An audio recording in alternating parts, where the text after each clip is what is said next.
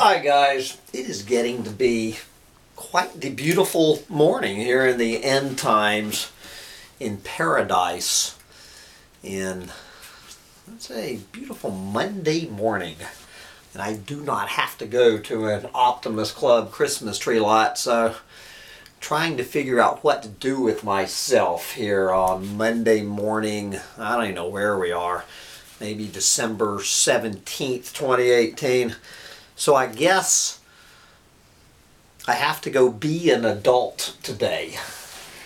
Yes, Hambone Littletail is being forced to be an adult. So what do I get to do today? Among other things, deal with this fucking computer that has crashed. And you know, I've only had this goddamn computer for 6 months. And my computer geek is just telling me, Hambone, you're fucked. I'm dealing with that. Then I gotta go deal with this, be an adult, and go deal with this damn car, this gas-sucking truck with the broken door lock, so I don't lock Sancho Panza in the truck. When this happened in LA, it took 4 days. 4 days to find a mechanic, a locksmith willing to fix my lock. So I got the computer, I got the truck. Oh yes, of course I have to go to the tax office to pay my property taxes for my little hovel on the floodplain. You know, every single penny I earned out there at that goddamn Christmas tree lot. All of that hell I suffered, don't even have enough money to pay my goddamn taxes. And oh yes, I have to buy Sancho Panza a new collar, a new ID tag, a new halter. So anyway, I have a full day of being an adult.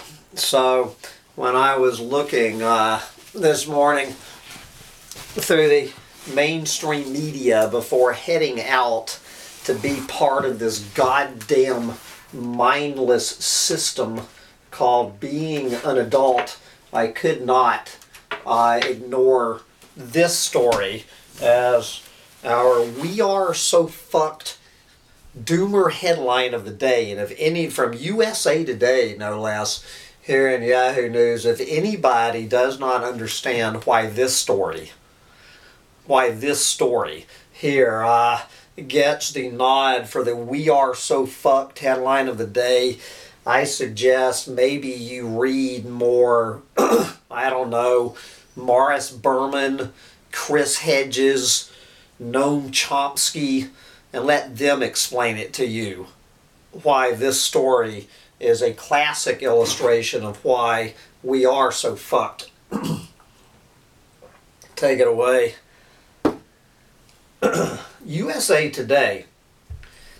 This high school taught adulting for a day.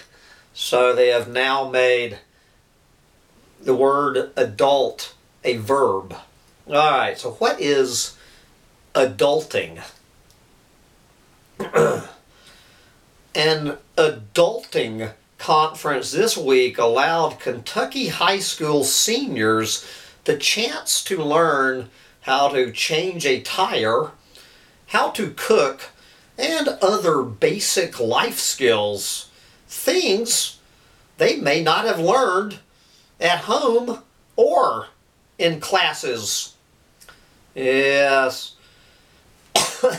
A series of photos posted by Bullitt Central High School on social media shows students learning about personal finances, resumes, and other essential skills at the event, which has drawn attention from local and national news outlets. The school is located south of Louisville, Kentucky. Students could choose to attend 3 workshops out of 11 options, the school says. Yes, This is organizer Christy Harden. Quote, I saw a Facebook post that parents passed around saying they needed a class in high school on taxes and cooking.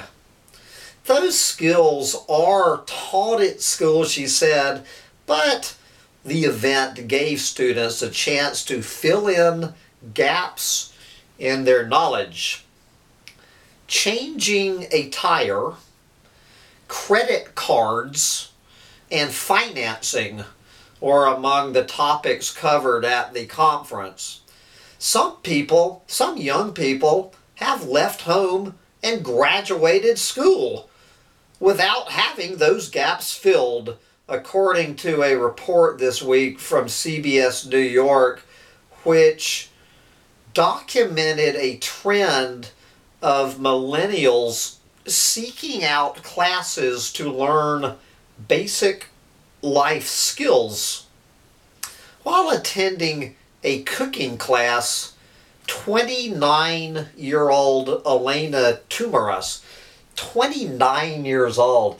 You know, I knew people in Kentucky took a little while to get through high school.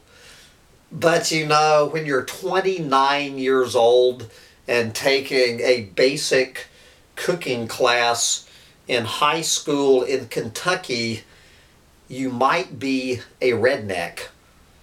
As Jeff Foxworthy would say, if you are a 29-year-old Kentucky high schooler learning how to cook, you could be a redneck. The 29-year-old said she is struggling with, quote, simple things. Quote, I was so used to, when living at home, my mom always cooking for me. Do you think so, Elena? Oh, here's Portland, Maine. We have some tribes members living in Portland, Maine. An adulting school. I guess there's a whole adulting school in Portland, Maine, aims to use a new online format to teach millennials skills like conflict resolution, sewing, and appreciation for art. Students' financial literacy has been of particular concern to experts.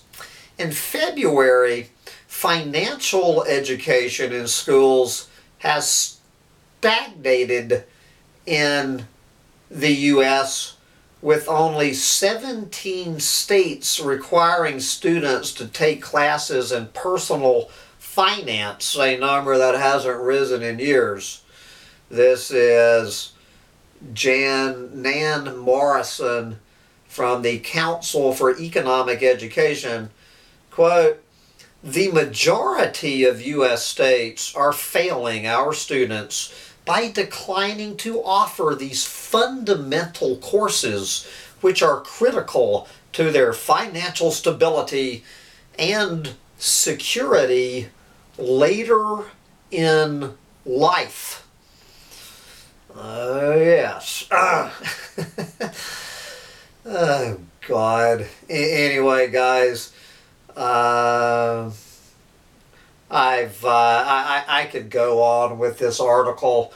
I would really like to propose a Doomer's life skills adulting class for today's high schoolers. You know, what would we have here? Maybe mining landfills would be a good basic life skills course for today's high schoolers. There is always how to boil a rat, how to skin a rat and boil a rat, conflict resolution. Yes, conflict resolution in the zombie apocalypse. How do you resolve the conflicts with your neighbor coming at you with an AK-47 for your last can of beans. We can take care of the credit card education, right? Any high schoolers listening to this rant right now, tear up your fucking credit card. I tore up my credit cards 10 years ago. I have no credit here. Yes. And then, of course, all the old farts weighing in on the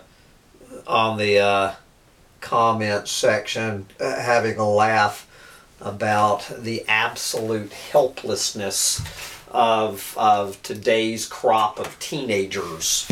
You know, here in the nanny state. I think someone we don't talk about on this channel.